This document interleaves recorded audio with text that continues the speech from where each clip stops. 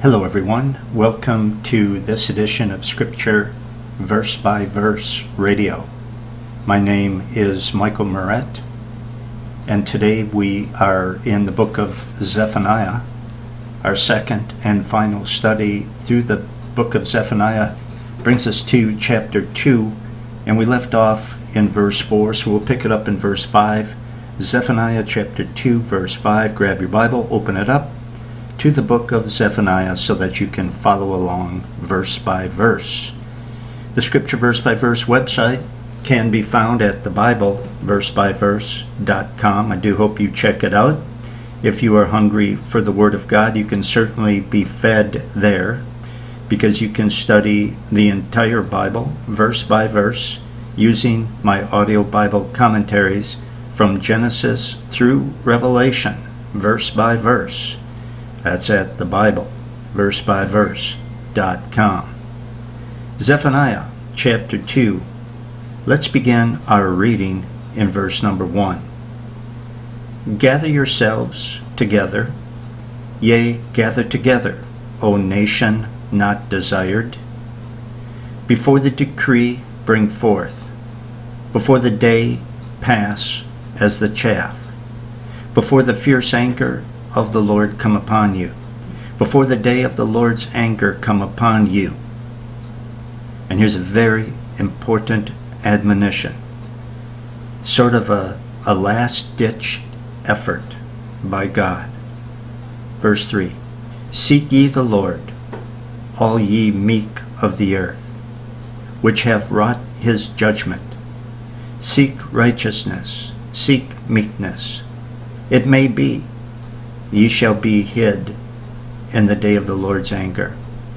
If you're alive, if you're still breathing, it's not too late for you to have your soul saved. Your body may be shot. You may be destined for death. You might be in the middle of God's judgment, and it will not be reversed on this earth. But you can avoid going to hell if you repent and receive Jesus Christ as Lord and Savior. Verse 4, For Gaza shall be forsaken, and Ashkelon a desolation. They shall drive out Ashdod at the noonday, and Ekron shall be rooted up. And as I said last time, Ashdod was the center of Dagon worship. The Israelites were really into the worship of Dagon, and so God is going to destroy it. You get rid of your sin one way or another. You'll either do it through repentance, or he'll remove it, or he'll just remove your ability to commit it. But he's not putting up with it forever, I'll guarantee you that. Verse 5, Woe unto the inhabitants of the sea coast, the nation of the Cherith heights.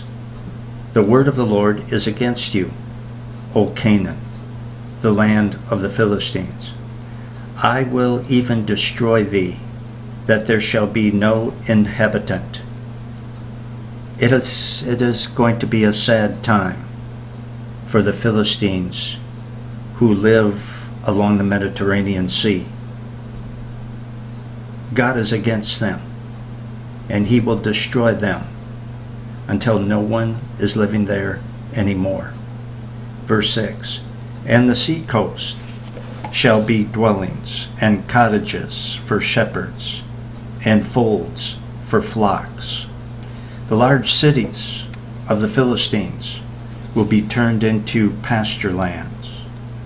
7, And the coast shall be for the remnant of the house of Judah. They shall feed thereupon. In the houses of Ashkelon shall they lie down in the evening, for the Lord their God shall visit them and turn away their captivity. And so God will give that land to the remnant of his people who return from their captivity in Babylon. They're going to be there 70 years, but they will be brought back. And then God says that land will be yours. Verse 8, I have heard the reproach of Moab, and the revelings of the children of Ammon, whereby they have reproached my people and magnified themselves against their border. The countries of Moab and Ammon had often threatened to take territory from Israel. God heard those threats, and he didn't like it.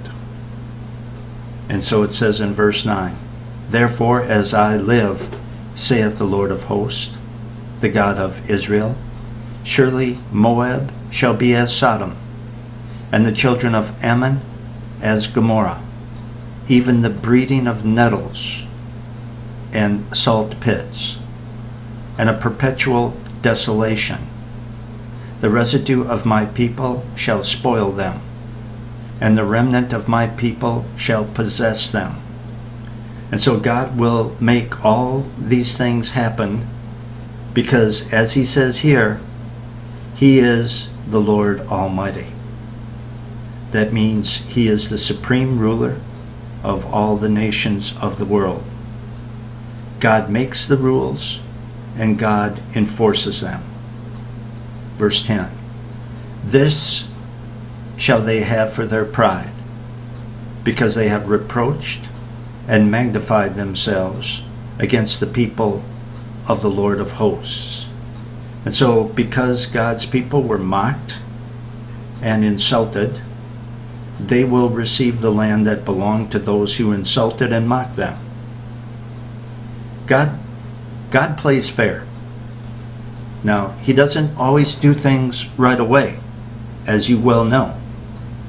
But he does play fair. In the end, everyone gets a square deal. Verse 11, "The Lord will be terrible unto them, for he will famish all the gods of the earth, and men shall worship him, everyone from his place, even all the isles of the heathen." And so by the time God gets through punishing people for putting other things before him, everyone will know for certain that he alone is the Lord. Verse 12, "Ye Ethiopians also, ye shall be slain by my sword. And he will stretch out his hand against the north and destroy Assyria, and will make Nineveh a desolation, and dry like a wilderness." Nineveh did become utterly desolate, just as the Word of God says so right here. Its location was unknown until it was uncovered through excavations not much more than 100 or so years ago from the time of this recording. Verse 14, "And flocks shall lie down in the midst of her, all the beasts of the nations, both the Camarite and the bittern, shall lodge in the upper lintels of it. Their voice shall sing in the windows. Desolation shall be in the thresholds, for he shall uncover the cedar work. The great and wealthy city of Nineveh became a wilderness, the home of wild animals. And they never thought it could happen to them, but it did." Isn't that the same old line that Satan hands every sinner? It'll never happen to you because, and then fill in the blank.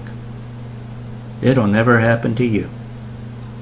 Sodom and Gomorrah were completely destroyed and the people sent to hell, but it'll never happen to us.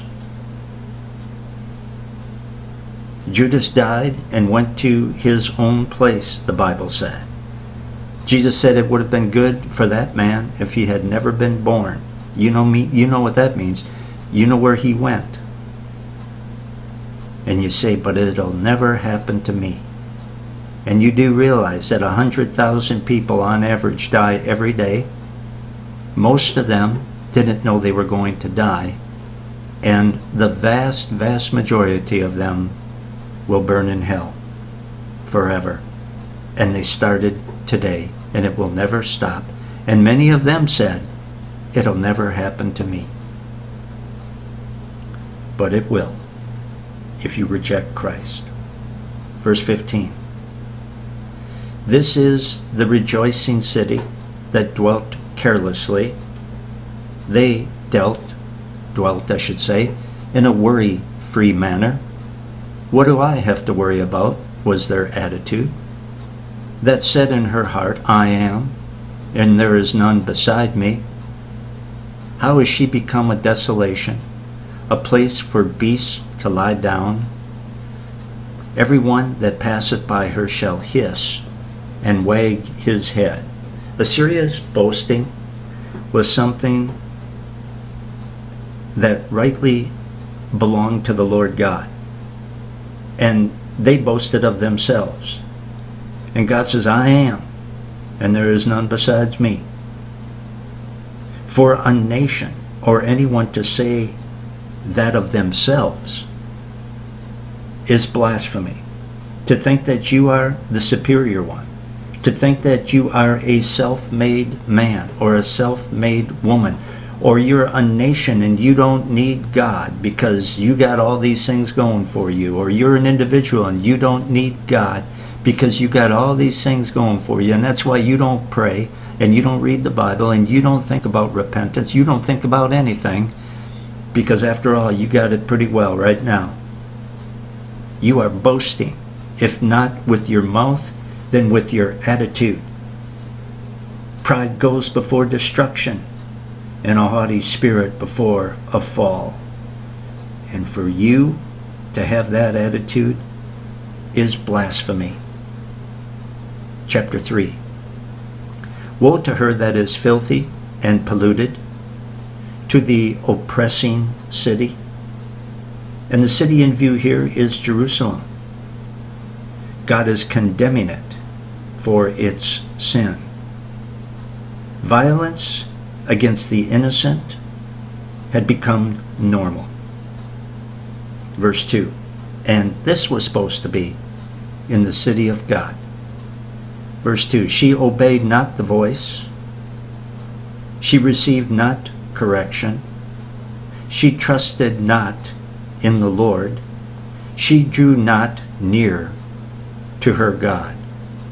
Jerusalem had been disciplined by God for her own good many, many times.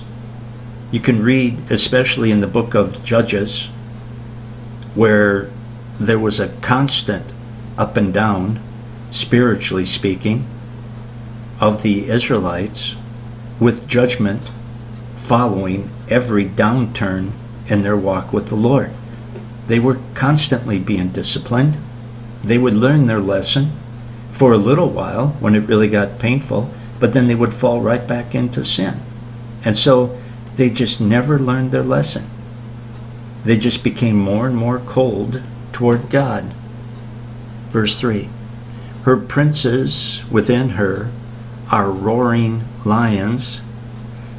Her judges are evening wolves. They gnaw not the bones till the morrow. And so the rulers had an appetite for hurting anyone that they could get away with hurting. If they could get something out of the deal, they didn't mind doing it, because it was all about self. They didn't care what God thought about anything. Remember? They didn't think that God saw. They didn't think that God cared. We saw that last time. He's not going to judge our sin. He doesn't even know about it. He doesn't pay attention to that. After all, we're God's people. Oh yeah, yeah. Just like some people today are Christians. I'm a born-again Christian. I'm in good shape. God's not going to hold my sins against me. I'm not worried about it. Well, you know what? The fact that you're not even concerned about it tells me you're not even a Christian. So you better worry about it.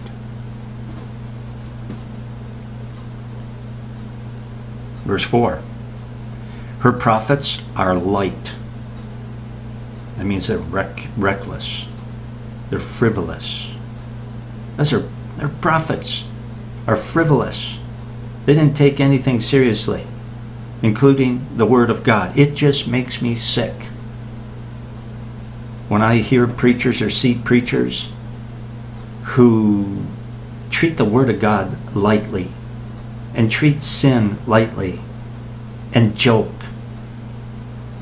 running around on stage acting like a bunch of idiots, immature, brats, self-seeking, entertainers, or intellectuals trying to draw people's attention to the Greek word for all means all, or some other such nonsense. All it is an attempt to draw attention to self.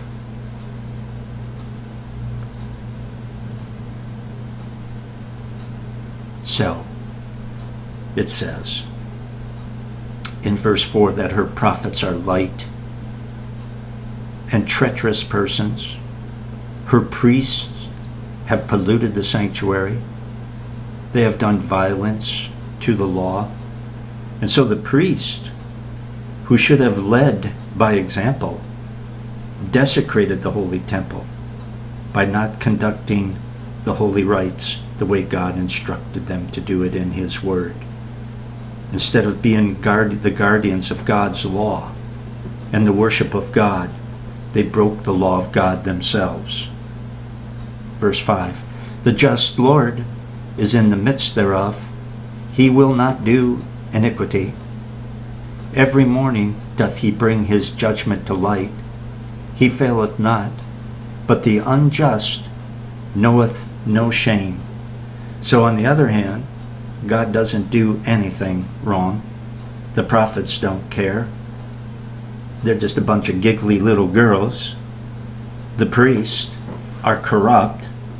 But in contrast to those would-be spiritual leaders, God doesn't do anything wrong, and that's bad news for the prophets and the priests. So He doesn't do anything wrong. The problem is that the people of Jerusalem were not influenced either by the example of God or by the example of His people, influenced in a good way. The example of His leadership wasn't there. And they were not influenced also by God's punishment.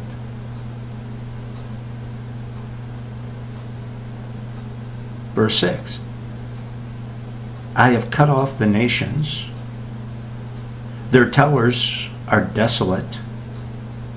I made their streets waste, that none passeth by. Their cities are destroyed, so that there is no man,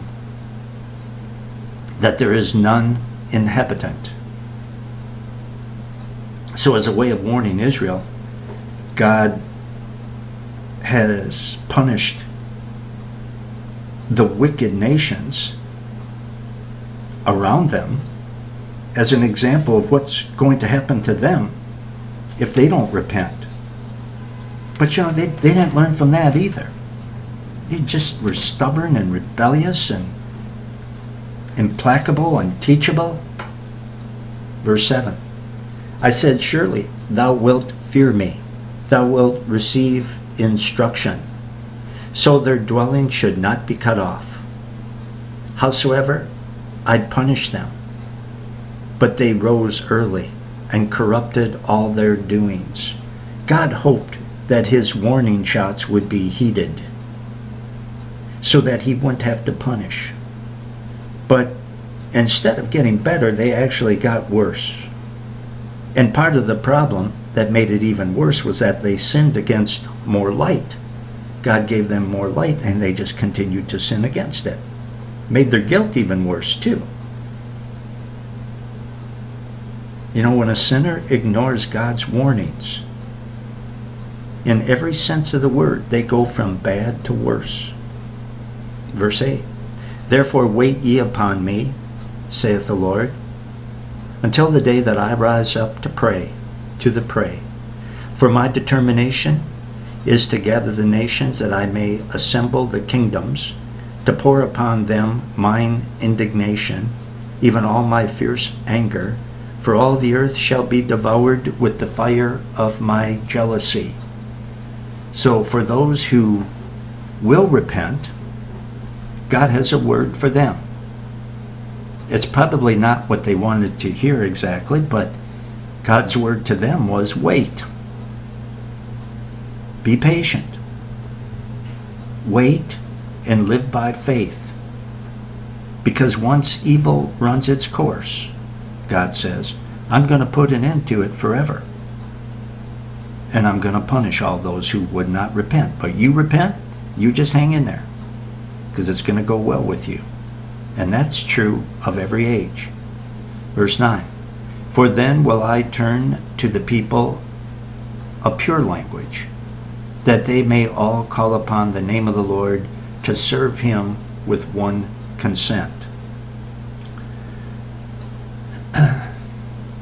Well, God's punishment on the wicked will result in his people being purified. Now his people will just be a small remnant, but they will be purified. The trouble that destroys the wicked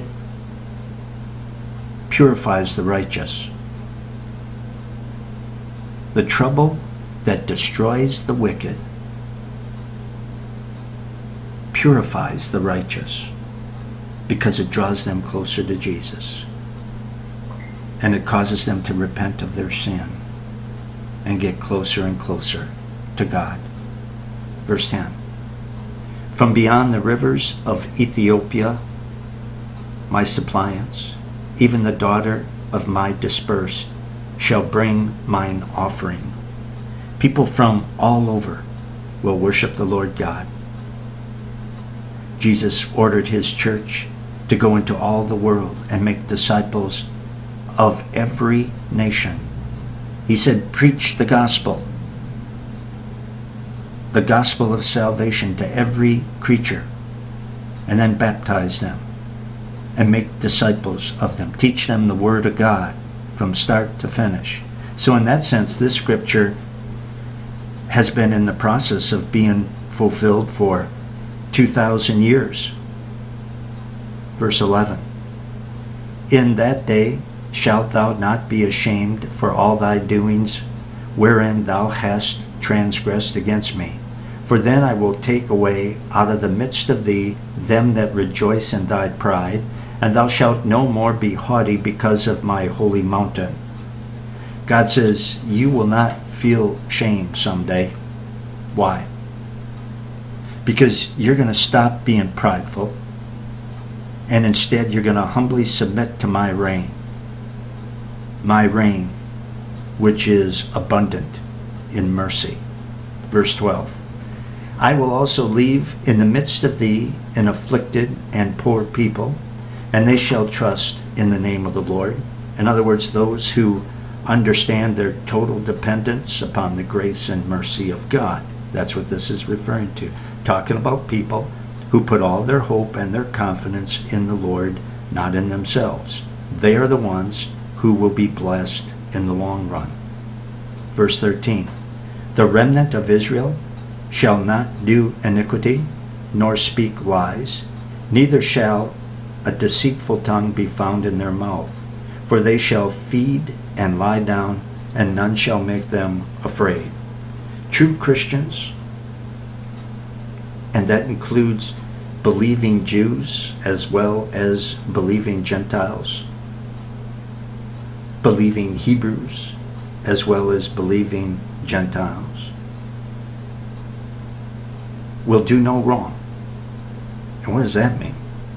Sinless perfection? No. Meaning they're not willfully. They will not willfully be a servant of sin.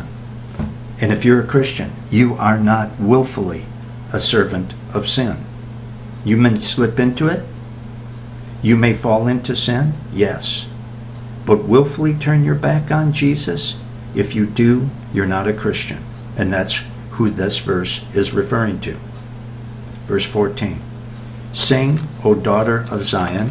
Shout, O Israel. Be glad and rejoice with all the heart, O daughter of Jerusalem. Good times of great joy will follow after holiness. It's just the natural progression of things. Verse 13 talked about Christians who do not willfully turn their back on Jesus. They fall into sin. Yes, everyone does. But turn their back on Jesus, turn their back on the Word of God, and willfully go head first, full blast into sin? No, not if you're a real Christian. And if you are a real Christian, well then, verse 14 is true too. Good times of great joy will follow you, because it always happens when people are holy. Verse 15. The Lord hath taken away thy judgments. He hath cast out thine enemy. The King of Israel, even the Lord, is in the midst of thee. Thou shalt not see evil any more. And so when Israel has paid the temporary penalty of her sin by their exile, God's justice is going to be satisfied, and they will be given a clean slate with the Lord, as it were. Verse 16. In that day it shall be said to Jerusalem, Fear thou not, and to Zion, let not thine hands be slack. In other words, do not be discouraged, says God. If you're a Christian today, don't be discouraged. Hang in there. Cling to the Word of God. Remember, God has called us to live by His promises, not by experience. Verse 17. The Lord thy God in the midst of thee is mighty. He will save. He will rejoice over thee with joy. He will rest in His love. He will joy over thee with singing. God delights in a restored relationship with sinners as much as the sinners do. Nah, I take that back. You think you feel good when you repent of your sin and you confess your sin to God. You think you feel good. Well, so does He.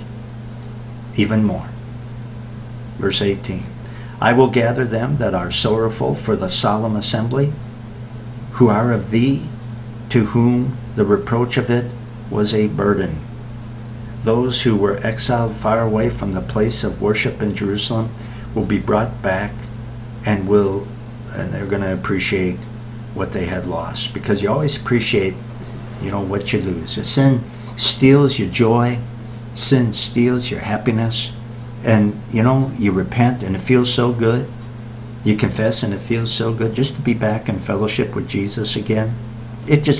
Backsliding doesn't pay, And it's no comparison to a holy walk with the Lord as far as joy goes. Verse 19. Behold, at that time I will undo all that afflict thee, and I will save her that halteth, and gather her that was driven out, and I will get them praise, and fame in every land where they have been put to shame. There's coming a time when God's people will no longer be persecuted, but instead they're going to be celebrated. With God's people, always remember this, with God's people, it is always this. Bad now, for a while, but good in the future and forever. 20. At that time will I bring you again, even in the time that I gather you, for I will make you a name and a praise among all people of the earth, when I turn back your captivity before your eyes, saith the Lord. And so the fulfillment of this verse, the ultimate fulfillment, is found in the Church of Jesus Christ. God gathers His elect from all over the world and brings them into His church. The complete fulfillment is going to take place when Jesus returns and creates a new heaven and a new earth where righteousness is actually the norm. I'm out of time. We completed the book of Zephaniah. Next time, Haggai. And you can continue to study the Word of God long after I sign off here. You can go to the Scripture Verse by Verse website and study the entire Bible online using my audio Bible commentaries. Just click on the book you want to study, click on the chapter, open your Bible, listen, and follow along as I teach it verse by verse. Again, that's found at thebibleversebyverse.com. And if the Word of God blesses you, just please keep in mind that we are brought to you by your prayers and financial support. This is a ministry that is not underwritten by a large church or denomination for over 30 years. It never has been, and it never will be. I give out the Word of God, and those who are blessed pray and contribute, and I pray that you would at least ask God if there's anything that he would have you do. You can give in a secure method at thebibleversebyverse.com. Just click on the donate button at the top of the front page and give as the Lord may lead. Please pray for this ministry. I pray for you. I pray for all my listeners every morning. It's one of the first things I do when I get up. Have a great day. I'll see you next time in the book of Haggai. Until then, Michael Moret for Scripture Verse by Verse. So long, everyone.